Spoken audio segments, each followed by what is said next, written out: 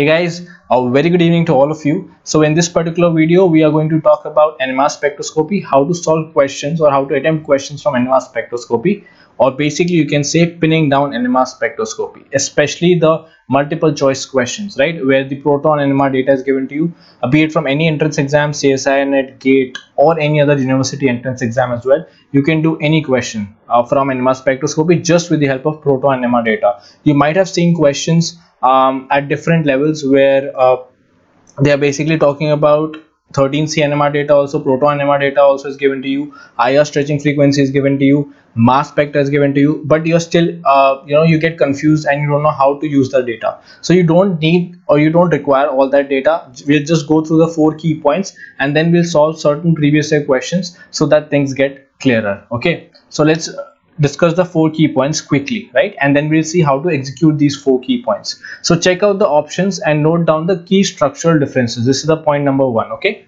check out the options and note down the key structural differences. What do students do generally? They look at the data, the chemical shift data, the IR stretching frequency data, and then they look at the options. Now that is where the first step itself, what you're doing is wrong. Whenever we are doing questions related to structural elucidation, the first thing that you need to see is the key structural differences between the 4 options that is given to you. That is the first point that I am quite sure many of you are missing out. Okay, then once that is done, once you have noted down the key structural differences, then take help of proton NMR alone to eliminate as many options as possible. You can definitely, for sure, in each and every question eliminate at least 2 options using the proton NMR data. In most of the questions I am telling you, you can actually do the question just with the help of proton NMR data, even if IR data is given to you and mass data is given to you or 13C data is given to you. You don't need to go to these data. First you need to see the proton NMR data. The question will definitely get solved in most of the cases only with the help of your proton NMR data. In case it is not getting solved, then you go to IR or 13C data. Okay, and IR is more important. IR will give you much more information about the molecule than the 13C. Not in the live scenario, not in the research scenario. In research scenario, 13C gives much more information, but in theoretically, when you are talking about the questions, the IR data gives us quite a lot of information, right? So these are the 4 key points you need to remember. The first point is, I'll star mark it, is the most important. Check out the options and note down the key structural differences. Okay, so again, these are few other key points. That splitting pattern always gives you the highest amount of information, the most information about the structure of the molecule, right? The splitting pattern, like whether it's a triplet, whether it's a quartet, whether it's a doublet of doublet, whether it's a quintet, whether it's a septet. So splitting pattern gives you a lot of information about the structure of the molecule. So always try and go for the splitting molecule, the splitting pattern of the molecule, and then you can take the help of your chemical shift and the coupling constant and the integration. Integration basically means that how many protons are there in the molecule, right? Sometimes you will also be given the proton data, as in 2 hydrogens or 3 hydrogens, right? So that is what it means. So we'll do a question. This is a classic question from December 2014, and the question says that an organic compound having molecular formula C10H12O2. So you generally don't need to check out the molecular formula, because in most of the cases the molecular formula is going to be correct only. They are not going to give you such a silly question where the molecular formula is different than the options, right? So it is not going to happen. And the IR stretching frequency over here is given to you, but I told you we can solve this question only with the help of proton NMR data or 1H NMR, right? So this like I've written, it's a classic example of solving 1H NMR data alone. So now let us look at the 4 structures. Now if you see the 4 structures, the first difference that would come to your mind is that all of them, okay, maybe this D molecule might be hidden because of my video coming over here, but this is nothing but, I'll just draw it over here, this is nothing but this molecule, right? This oxygen, and then we have this. So 4th option is nothing, the part which is hidden is this OCH2 double bond, like O, and then we have a double bond and then methyl. Okay, so that is it. Now if you see the four structures, now you can see this molecule over here, the 4th option is also trans in nature, the 3rd option is also trans, the 1st option is also trans. So you can see option number A, option number B, and option number D are trans in nature. Okay, sorry, option number A, option number C, and option number D are trans, whereas option number B is cis. So now you have found out the key structural differences. 3 are trans and 1 is cis. So now what you do, you look at the proton NMR data, which tells you whether the protons are cis or trans. So over here you see that the J value over here, you can see over here the J value is given to us as 18 and 6. Okay, that means 18 Hertz and 6 Hertz. J value basically corresponds to the coupling constant, and over here also you see J value is equal to 18 Hertz. So this high J value is only seen for trans coupling. Okay, for cis coupling you see a value between 6 to 12 Hertz. I'll write down over here. For cis coupling you see a between 6 to 12 Hertz. Okay, but for trans coupling you see from 12 to 18 Hertz. So this high coupling constant is only seen for trans alkenes, not for cis alkenes, right? So from here you have elucidated that it's a trans alkene. So you can eliminate option number 2. So we have eliminated option number 2. Now we have to go with option number A, C and D.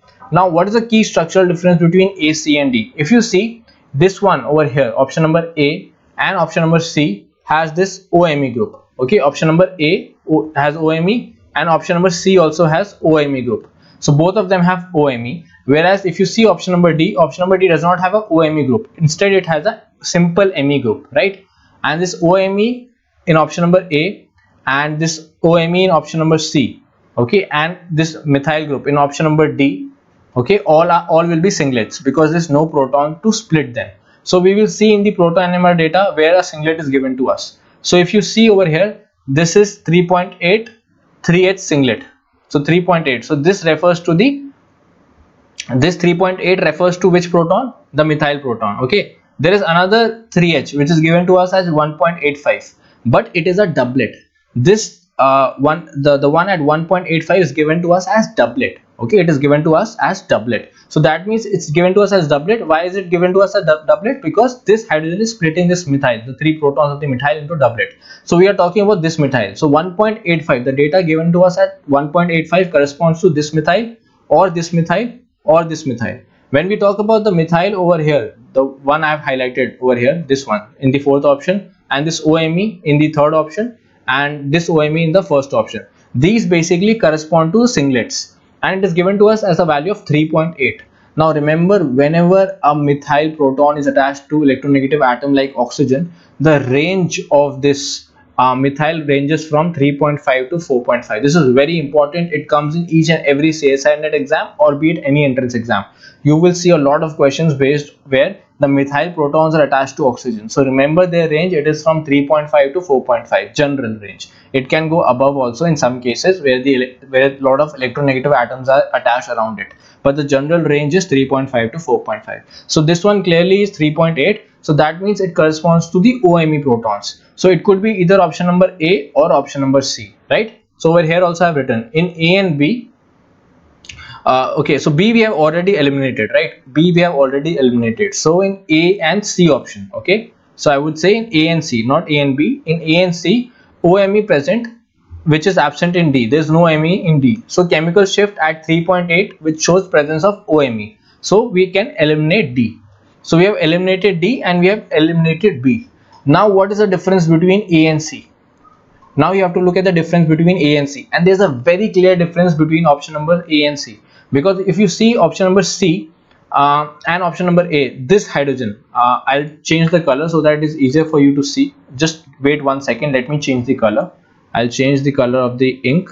I'll change it to blue so that you can see it clearly. Okay, so I'm talking about this hydrogen over here. Sorry, just 1 second, some problem. All right, so again it is red in color. I don't know what is happening. Just give me 1 second. This is the first time I'm trying it out, so it might be a little difficult for me. Yeah, so this hydrogen I'm talking about, this hydrogen, right? You can see over here this hydrogen does not have any proton ortho to it, right? This hydrogen does not have any proton ortho to it. But if you see over here, there are 3 hydrogens and all 3 hydrogens are adjacent to each other. Now you check the splitting pattern of the aromatic protons. So if you see the aromatic region is basically this 6.75, 6.8 and 6.9, because we have already identified that 6.0 and 6.28 are the sp2 hybridides or alkene protons, not sp2 hybridides, alkene protons. So 6.0 and 6.28 are alkene protons. 5.0 basically corresponds to OH protons, since it's written to us as D2O exchangeable.